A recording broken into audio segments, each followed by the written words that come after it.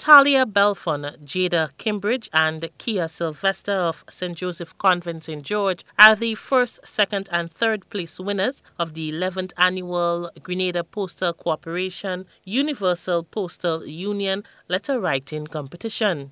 The three were adjourned the best of the 48 entries submitted from 10 schools on the island. It started on February 1st for both primary and secondary students 15 years and under. This year, the competition, open to students 15 years and under, focused on road safety. Students were asked to write a letter to someone as a superhero on a mission to make all roads safer for children, explaining what superpower they will need to achieve this goal. Janelle Bowen, Marketing and Communication Officer at the GPC, provided an overview of the competition. Now, I went through, I won't say that I read in depth everybody's presentation, but I read the majority or skimmed. And I have to say that I was pleased with some of the superheroes I came across. Quite creative, imaginative. But it also shows that we also as a nation, we have a lot to do when it comes to writing. And not only writing creatively. So I encourage you to continue writing.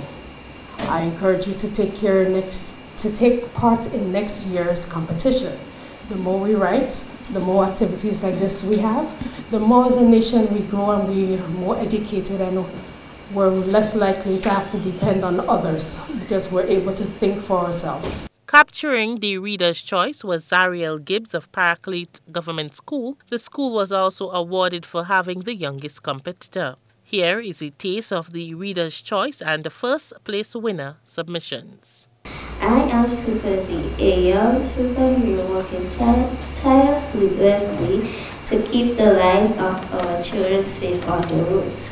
You may ask, what is my superpower and how am I keeping our children's lives safe on the road?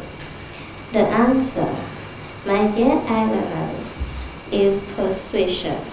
That's my superpower, to persuade our road users to make wiser choices on the road. My third desired superpower will be physical restoration. Many traffic lights on the road are damaged or no longer in use. Some roads are inaccessible because of poor initial construction.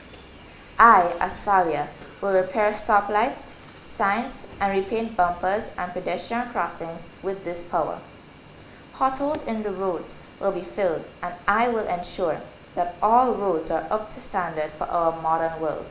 As part of the prize-giving ceremony, students had an interactive session with Officer Troy Paul from the Traffic Department of the RGPF on road safety. They also had the opportunity to win other prizes through fun games and activities. For GBN News, I am Rena.